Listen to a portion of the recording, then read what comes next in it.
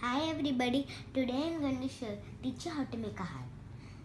And we're going to make like this. All you need to make a heart is a square paper. First we're going to do like this and press it really hardly. Then let's do that the opposite side and press it there.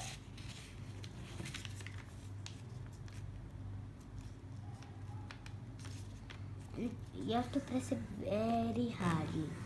Then your origami will come nicely. And from here, we're going to do like this till the center of the paper. Now let's cover that like this. Now this thing is there. We don't have to do like this.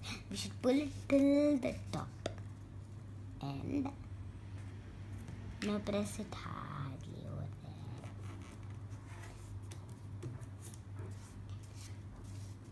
And now we should do like this.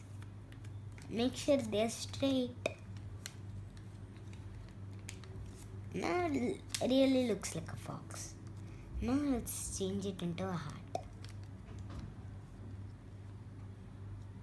We're going to do like this. And we're going to do the sides too.